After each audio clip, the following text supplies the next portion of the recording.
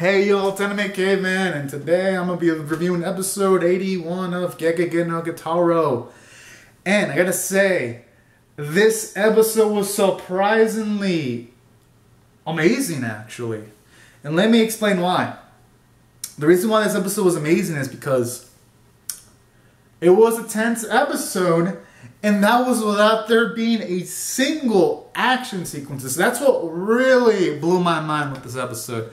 Because the premise is pretty much this yokai called Hiragami, who is pretty much a yokai that wants to become a mangaka, but it's kind of tough because he has like an extremely yokai-ish appearance, and whenever he tries to talk to like people in like the manga industry, they get scared until one day this guy called Suetomi actually shows up, and he agrees to actually help out Suetomi because he believes that there is some potential in his manga artwork, and he even mentioned he doesn't care if the manga is drawn about a yokai because he believes there's only two type of mangas in the world, ones that entertain and ones that don't. And I really love that about this episode because not only do you have a character that's extremely detailed in Hiragami in this episodic episode, you also have Suetomi, who's surprisingly detailed, and throughout the episode you just want to root for these two, you know? Especially when the man is stepping down on them, and I'm like, oh man. It just throws curveballs, emotional curveballs, and I like how as the episode progressed, you see these two bond. Hiragami's manga, at first he struggles to make manga, but then eventually as he starts to convey more emotions because he gets advice from Suetomi, he starts to make better manga, his manga goes up in popularity.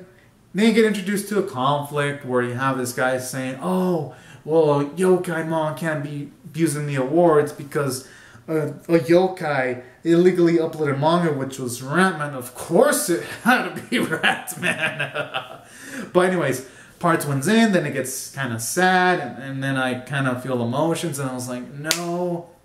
But I like how afterwards, you get an epic scene where Suetomi, the human editor, helps out his buddy Hiragami, throws a letter of resignation towards this guy that's one of the heads in the manga publishing company, and then he says, afterwards, he makes his own magazine so that they can publish Suetomi's manga, and Suetomi's manga gets a lot of popularity, and at the end of the day, people actually believe Suetomi's manga, not Suetomi's manga, Hiragami's manga should won the awards. And I kind of like that, how the episode ended things in a neatly bow.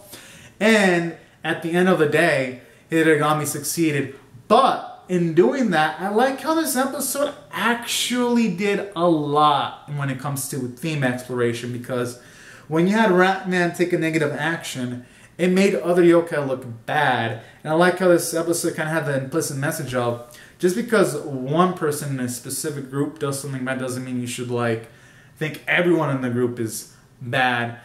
And I kind of like how the episode has the message of, you shouldn't, just because someone does something bad doesn't mean everyone in that specific group or category is bad. I like how the episode has that message.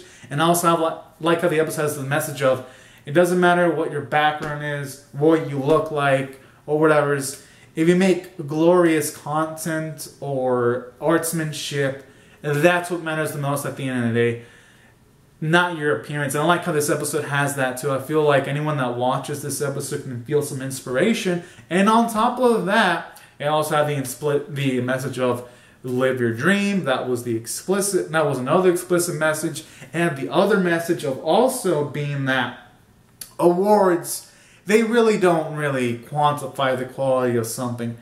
And here's an example.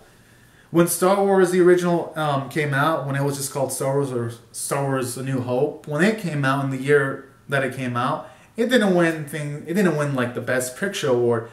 But we all know in that specific year, Star Wars was a cultural phenomenon. It revolutionized the movie industry.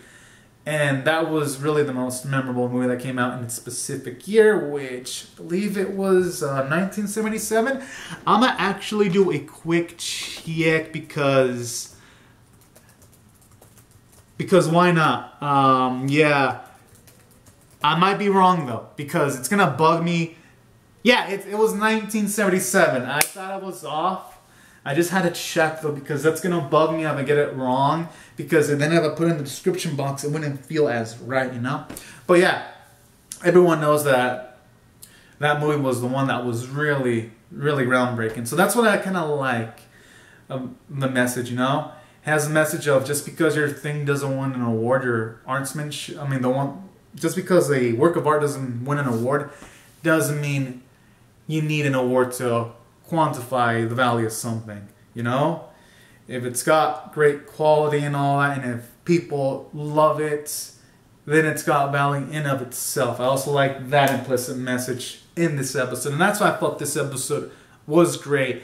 Episodes like this are going to make Gegege no Kitarou 2018 timeless for the most part. I think it's going to age beautifully, because I think this message can apply to like almost any era, actually. You can pretty much take this episode, I mean, I'm pretty sure you could take like the script of this episode and put it in like the 90s, and it would apply pretty well. You could probably take this script of this episode, apply it towards maybe like 2028, or whenever Gegege no Kitarou gets like a potential another series, apply it there, and the script would still be pretty darn great. I think that's how powerful I thought this script for this specific episode was.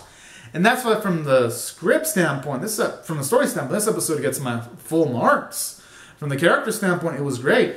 Like, I could literally describe Hiragami's personality in like great detail.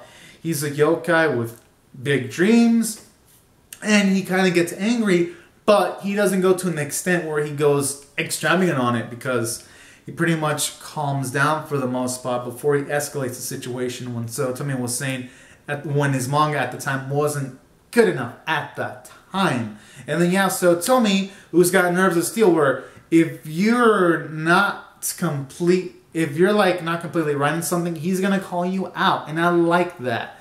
I like his sharp personality, but then you see Tomi's compassion when he stands up for Hiragami, his friend, also. That's another element I like about this episode. And that's why I thought this episode was so lively. It had lively characters that I'm going to remember. And then on top of that, the cherry on top is Kitarou's character development. It's like, because in this episode, Kitarou mentions parts ways in, humans and yokai shouldn't get close. But he mentioned with the caveat of, he has seen cases before his very eyes where humans and yokai can have happy endings. And that was midway in. Because when the episode ends, Kitarou pretty much has the mindset, at least it's implied that he has the mindset of humans and yokai can truly coexist, because when Kitarou says when Hiragami pretty much mentions something regarding Kitarou's mindset on humans and yokais having a fair distance, Hiragami pretty much says that he disagrees with that, and humans and yokais can coexist. And I like how Kitarou, you see some character development there, because he smiles as if you were in like an agreement of that, of humans and yokai, there being a good chance of them coexisting. So I like how at the end of the episode, you see character development for Kitarou, because, well, yes, in the previous episode, it did show off that Kitarou was softening his stance on yokais and humans not being able to coexist in this episode. I like how in this episode, he pretty much, seems like for the most part, that mindset is completely gone, or at least mostly gone, because now he has faith that they can coexist someday. And that's why I felt it had a great character metamorphosis for Kitarou. And you even see him smiling more, and he even reads Hiragami's manga. So that's why, from the character standpoint, this episode was amazing.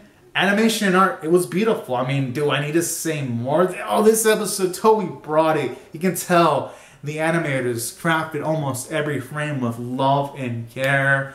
And the music was well placed. Voice performances were amazing. And I'm just tip my invisible cap to Toei, and they've made a masterful episode. This episode gets rated up 10 out of 10.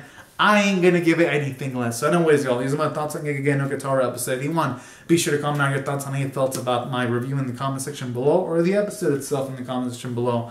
Share the video, comment, subscribe, and I'll see you guys later if you come back for more.